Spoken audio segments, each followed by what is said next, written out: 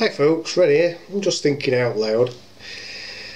I was thinking the other day, you can't put an old head on young shoulders. It's one of those old time phrases, isn't it, that you hear people talking about. And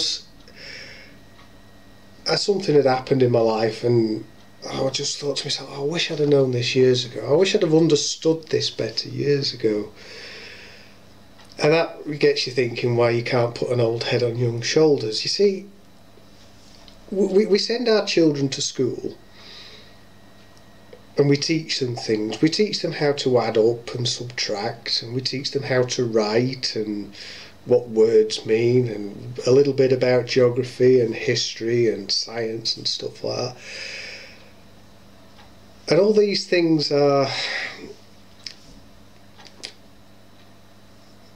fairly important, but they're not really important. I mean, one of the things that does frustrate me is I know how to, or I could probably try and remember how to solve a quadratic equation, but nobody ever taught me how to understand or apply for a mortgage or something like that. And those are the things that most people will use in their lives.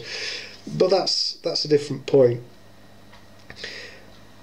The life lessons that you learn, how to deal with people, how to understand what sort of people are, how it feels to be bereaved, or how it feels to be in a relationship with somebody and stuff like that.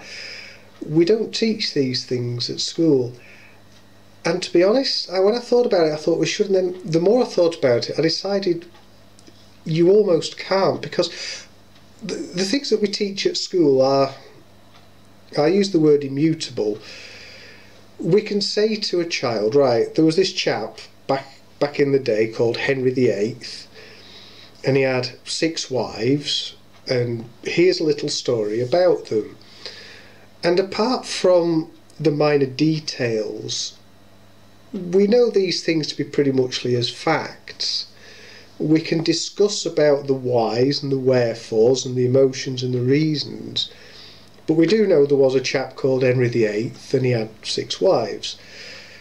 We could teach them mathematics. It's quite easy to demonstrate that 2 + 2 = 4, and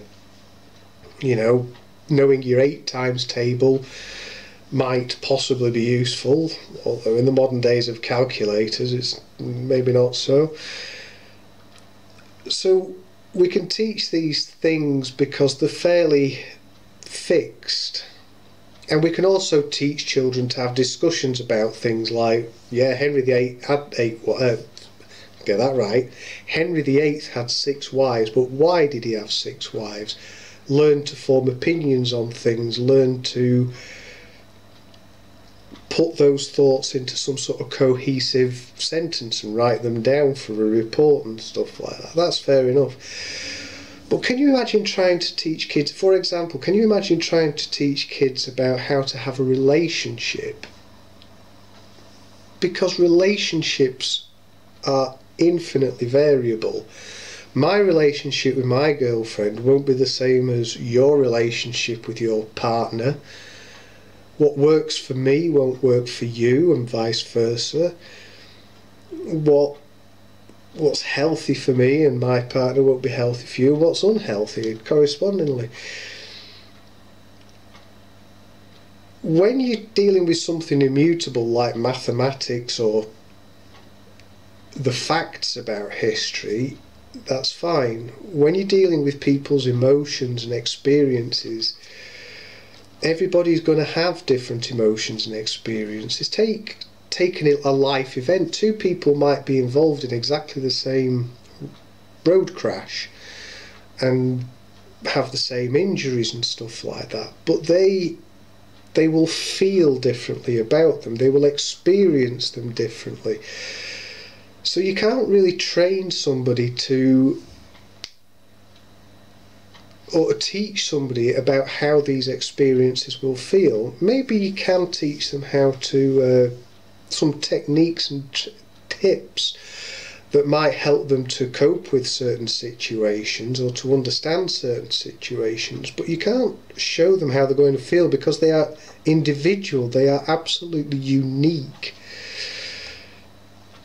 So when I came around to that way of thinking, I did start to understand why we teach immutable things at school and why we don't teach how you're going to feel about things.